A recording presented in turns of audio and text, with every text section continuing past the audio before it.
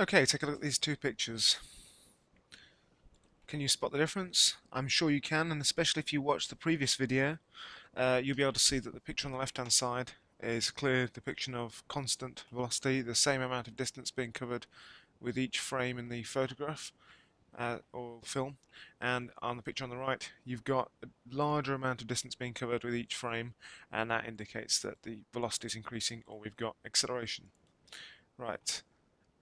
We're looking at calculations you can do with distance time graphs and velocity time graphs.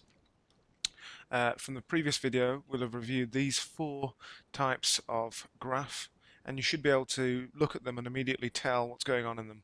If that's not the case, you could probably do with going back and watching the previous video. Okay, I'll give you a second to read these learning objectives. If I were you, I'd pause them, pause the video, and just have a quick read through of what this video is aiming to achieve for you. Right, let's have a quick reminder of the basic formula that we've been using. Velocity is equal to change in distance divided by time, and acceleration is change in velocity divided by time taken. So you might get a unit like meters per second or miles per hour for velocity. My car was doing 50 miles per hour down the road and I set off the speed camera and got into trouble. Or acceleration would be change in velocity over time taken. So you might say something like, my car can do 0 to 60 in 20 seconds because it's really rubbish. Just a quick reminder, we will be covering in more detail the difference between velocity and speed, but at the moment we'll leave it for now. It will be covered in a later video, hopefully. But just remember for now, they are not the same thing. Okay, so we should recognize this graph from the previous video. It's distance covered and time taken, and we've got a straight line, so it's constant velocity. And from this, we can calculate the velocity of the object.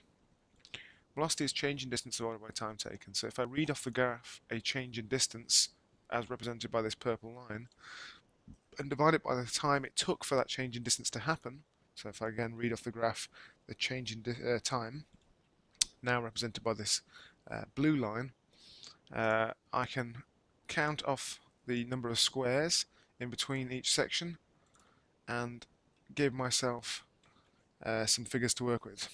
Just a quick pointer, a lot of students do when they're reading the distance covered or the time taken will end up just reading the number here or the number here, and sometimes in the question it's very specific. It says how far or what was the velocity of the vehicle between 5 seconds and 15 seconds, or like between this point and this point, and pupils will sometimes forget to subtract the this number or this number from this number. So here I've only counted the 4 squares. I haven't counted 1, 2, 3, 4, 5, 6, 7, 8, 9, 10, 11, whatever. So just a quick pointer, don't make that mistake. So we're just measuring the distance covered in a certain amount of time divided by the time it took for that distance to be covered. Now if I stick these numbers into my calculator, I get an answer. Velocity is equal to 1.225 seconds. Unfortunately, this won't get me very many marks in an exam, and for a variety of reasons. The first reason is as I've read off my graph, I could only read to point to one significant figure. Here I've got the answer 4.9, or the figure 4.9. So I cannot have an answer that has a greater number of significant figures, as it's misrepresenting the accuracy of the answer. So I have to stay to the same number of significant figures. And secondly, an answer without units is completely meaningless.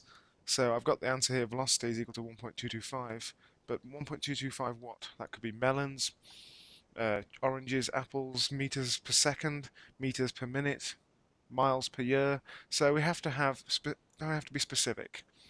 So here is a much better answer. I've got my answer to the correct number of significant figures, and because I've rounded it down, I haven't gone 1.3, I've gone to 1.2 because the second significant figure wasn't above 5. So I've got my answer is equal to 1.2, and the units, vitally important, the units meters per second. Okay, I recommend you do this in all your exams. Write down, whenever you've got a question with a numerical answer, write the word answer equals the number and the units. So you get a mark for units, and you get a mark for the correct answer, and also you get marks for writing down the formula and various points like that.